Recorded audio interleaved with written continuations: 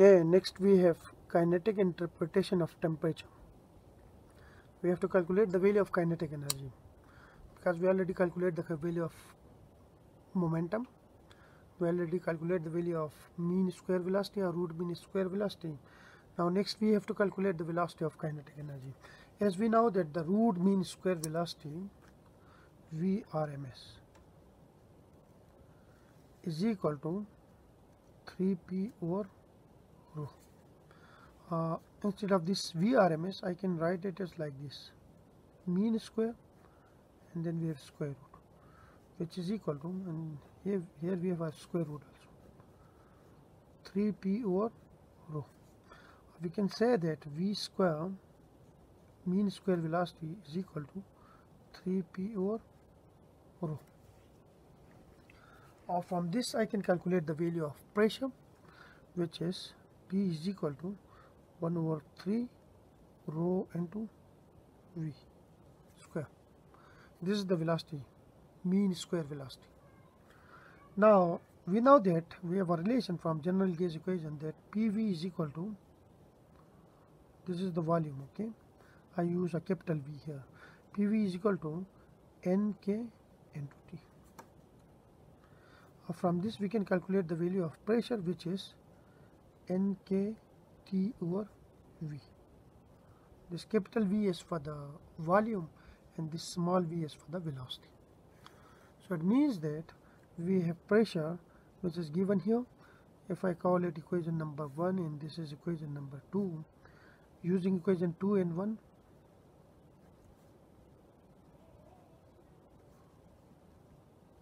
we have, if I put the value of pressure here, then we have this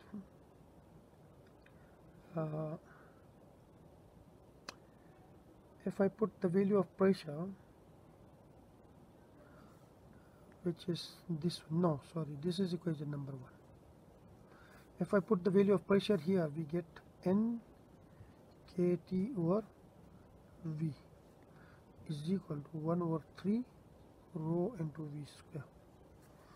Now if I bring this volume to this side, we have NKT, which is equal to 1 over 3 rho V into V square. Now this is capital V, which is volume, and this is the small v, which is velocity. Now we know that density is equal to total mass divided by total volume. Okay.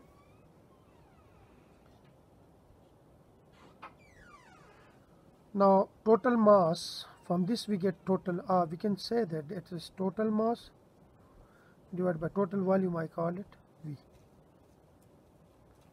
So from this we get total mass is equal to rho times V. And we also know that total mass is equal to total number of particles or molecules times mass of each molecule.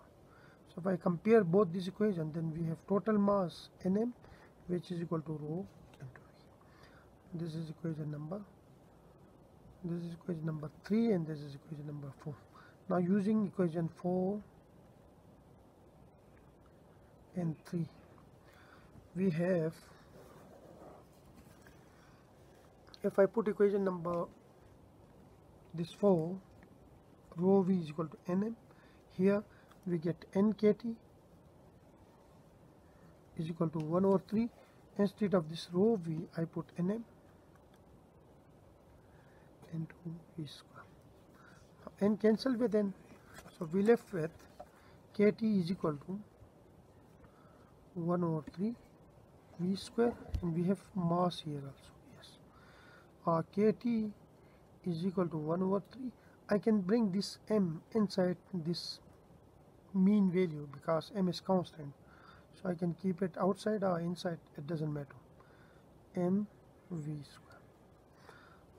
If I divide this side and multiply by 2, we have 2 over 3 here, and we have 1 over 2 mv square here, because this 2 will again cancel with this 2, so we left with this equation again. Now this is the expression for the temperature. From this I can write T is equal to 2 over 3K into 1 over 2 mv square. This is equation number, I call it 5. But we know that kinetic energy is equal to 1 over 2 mv square. So this equation 5 can also be written as temperature. This is the temperature, okay, which is equal to 2 over 3K, where K is the Boltzmann constant, into kinetic energy, average mean kinetic energy. Now we have this equation 5 and 6. Now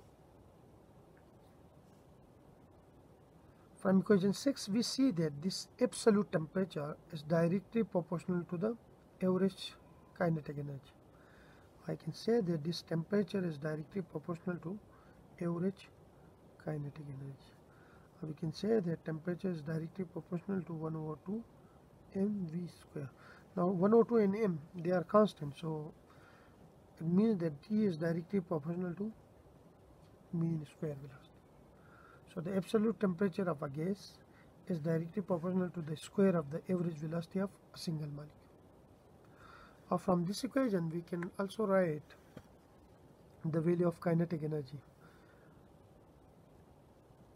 average kinetic energy, which is equal to, from this one, okay, average kinetic energy is equal to 3 over 2 kT.